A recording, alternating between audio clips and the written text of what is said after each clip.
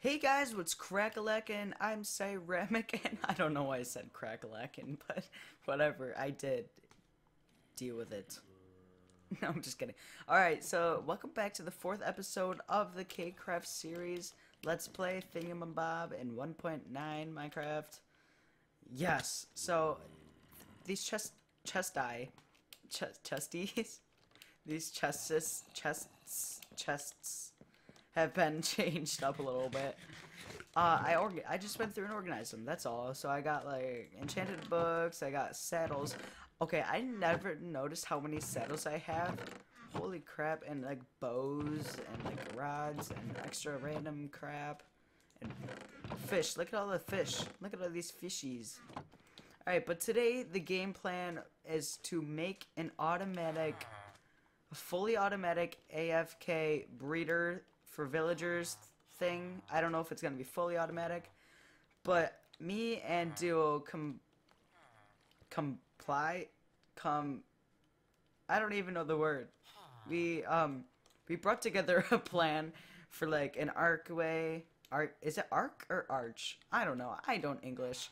And then, but we just made a little thing. And then this is what the design is. I kind of had the basis of it, but then good old Duo came through, and I asked him to pretty it up a bit, since he's a little bit of a better builder than I am. That's a tongue twister. Alright, so what we're gonna have to do is like somehow get these villagers into this minecart so I can send them off on their journey. That was such a weird way to put it. Send them off onto their journey. Alright, well that guy went.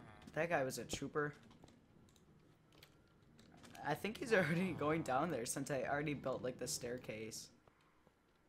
So I have to, oh god. So the only thing is next I have to like build this whole like back part. Where do you think you're going?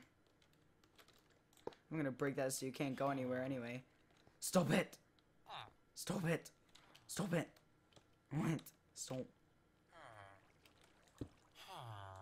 Can you like go off to the side? No, don't go off. No, I need you up. Alright, I'm just not gonna touch you. Alright, but I think I'm gonna get the whole like design thing done, and then I'm gonna meet you guys back here. Hopefully I have like the whole basics of it done so that later on in the episode I can come through and pretty up this whole room. Then I'll show you something cool with that staircase that I didn't show you yet, so I'll be right back. Okay guys, so I wanted to show you what I did with the staircase since last clip, I should say. I didn't show that this was here.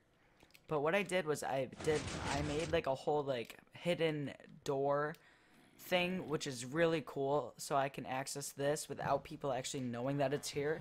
Later on I'll make that lever a little less obvious, and I'll like keep going down that way with like something else. But I wanted to come here and trade with the villagers because this will actually get them willing to breed. So if I do that, he should get happy, and you should see little sparkles. There we go. There we go. Alright, now over here, if we go over to the chicken, let's trade with him, and then he should get happy as well. Yes, there we go. And now both of them should be willing to breed. That's how it works. Let's see if they unlocked any.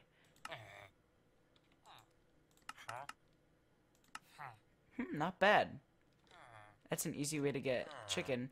So if once we see hearts, that should be good. That's how we know that they're willing to breed. And then they're standing just so slightly that once they have a baby, the babies will just drop straight through into this little collection chamber. I know it sounds horrible because they're like collecting their babies in a chamber. That's inhumane, but you know, you gotta get the job done. That's what you gotta do. Alright, so I'm gonna toss some food at them. Maybe they will like start breeding then. Will they pick it up like that? Yep. So let's drop some food for you. Let's drop some food for you. Let's drop some potatoes. Potatoes. Maybe then they will want to breed.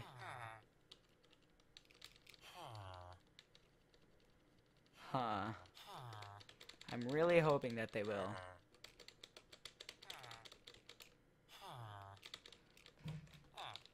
That's all the food I got for you guys. Guys, I fixed the problem. Although it looks super ugly at the moment, I fixed the problem. So I need this little guy up here to detect there's there's a village here, but won't like see those underground villagers. It's so confusing. I have no idea what the mechanics are. I've been watching YouTube videos to figure out what I did wrong. So I figured it out, but like if we come back down here, let's press the lever. These two, as soon as I put them up there, these two made lovin'. They made a little baby. So I wonder, so if I give them more food, would they be willing like right away? Oh, I'm missing. Oh! I do not want to give them my pickaxe. Although that'd be pretty cool if they could just carry around a pickaxe for me. Let's see if they're just gonna get willing to breed like right away. Yay! It's working! We know it's working because this guy started getting those heart things. Which is actually really good. We need those. Well, right now what I'm gonna do is like make a collection chamber thing for these that fall down here because we need them to like go back up through the system. Are they gonna have another baby? They had another baby right before our eyes. That was a little creepy and like bleh. I didn't want to see that happen again, but it's a librarian. This little baby's a librarian, which is good because that means we could get books out of him. Alright guys, so I'm back and I got some of these villagers back up to the top and I found this villager and oh my god, you're not gonna believe this. We could get mending books from this guy. Holy crap. So I'm gonna get a mending book and this episode, what should I put mending on, guys? So I'm gonna close this up because I absolutely do not want them to die at all because that guy is gonna be my life. I'm definitely making a shop for these mending books because that will be a huge hit. Alright guys, I think I'm gonna put mending on my fortune pick since it's starting to die. I'm gonna go repair this like as soon as possible.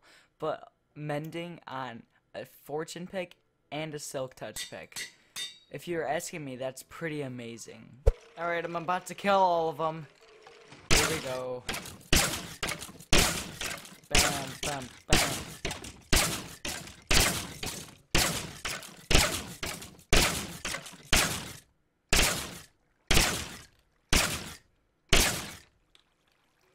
Here we go.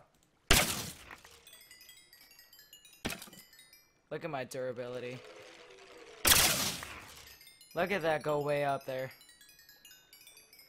Look at it. Man, it's cruising. Is it gonna get fully repaired? No.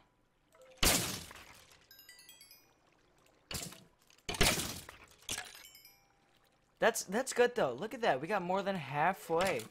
I also want to announce that me and Demonic Ninja have been working on this huge house project, and this is where we're gonna combine forces and put our shops together, which is we're gonna be selling like enchanted books and like have villagers in here and like OP gear.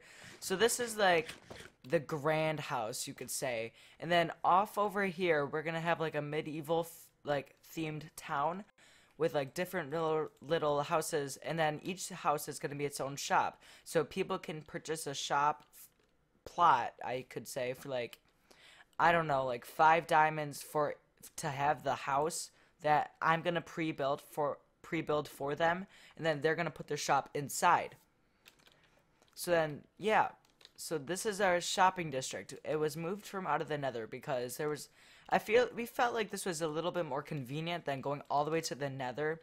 So yeah, I feel like this house is really coming along well.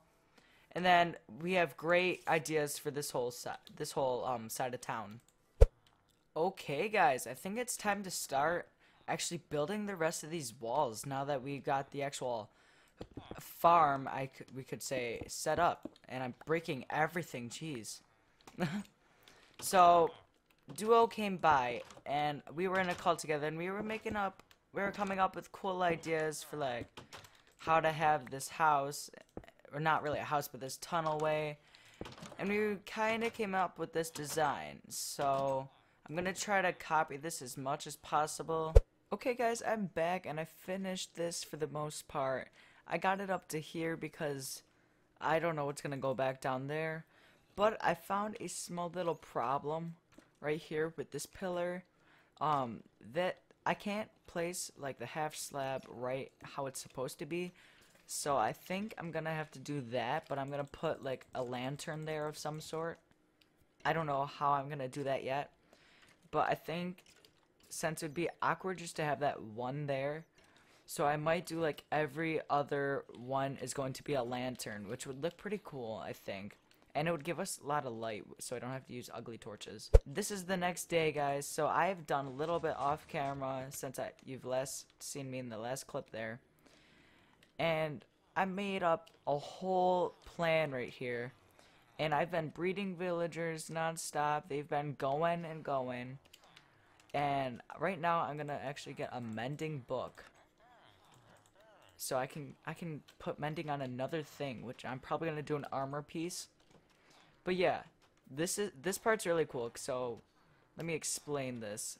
The babies go right here, but they can't jump up. But once the adults jump up, they go all the way up top to there, and then they get shot up here. They travel over and plop into here. So right now, this is where all of mine are.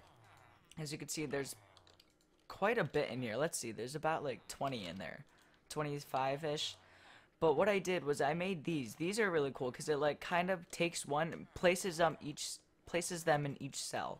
So if I press a button, look at that. Look at that. It goes all the way down. That's so cool. I have solved the problem. I don't know how I did it. I don't even remember how I did it. But I got these villagers into their little pods now, which is really great. And actually, I brought them out front here, and I got one of each kind. So we got, if I can even reach their head without falling off, we got an armorer, we got a farmer, we got a, that's a butcher, but I named it so that it wouldn't like despawn when it was a zombie, because I cured that one. And this one is a shoot, this one's a blacksmith, I'm pretty sure. If I can reach him, there we go. Yeah, he's a blacksmith. We got the librarian with the mending. We got a cleric as well. So yeah, that's great. I actually got 2 mending books from trading. I went over to Demonic's base and I used his nano farm, which I'm going to create this episode. So yeah, I used that and that gave me a lot of carrots. So I came over to the farmer and started trading a lot. And this farmer is gonna be so helpful because he, like, you could just sell, like, anything to him and he will take it. Anything farming related. Same with this cleric. If we have a zombie farm, that'd be easy. That's basically easy mending books. And then what I'm gonna do is eventually I'm gonna get enough mending books to make a shop. Which is gonna be so nice because that's gonna be such a big hit, and I know it is. But right now, I'm trying to keep this place down here hidden because I feel like if I open it up to the public, people are just gonna like use my villagers, and I kind of don't want that because I kind of want to shop out of it. So I know that kind of sounds like I'm being selfish, but you know what? It's business, man. Get with the program. All right, well, I'm at the community enchanting table with the anvil, so I'm going to put mending on my helmet and my boots, which is sweet. Now I can get these fully repaired, and they will always stay repaired, just like my diamond chest plate. And now we are going to start the nano farm. Okay guys, thank you all so much for watching. I actually did decide to end it this time. Thank you all for watching. I hope you guys have a great day. If you liked this episode and want more of this type of episode, subscribe to my channel for more. Like, comment, favorite, do all that shenanigans. And then, yeah, so I think that's all for this episode. We got a nice breeding haul. plus a nano farm, which is gonna help immensely. So this is gonna be great. I think next episode's gonna be a building episode with the shops district, because we are building a medieval town, and I'm kind of in charge of it. I kind of put myself there. We didn't really have a vote to who's in charge, but yeah. So that's that. But so stay tuned in for next episode, which should be a fun build, even though I'm really not good at building on camera, as you could probably tell by earlier in this episode. But thank you all for watching, and I think I'm gonna go. Bye.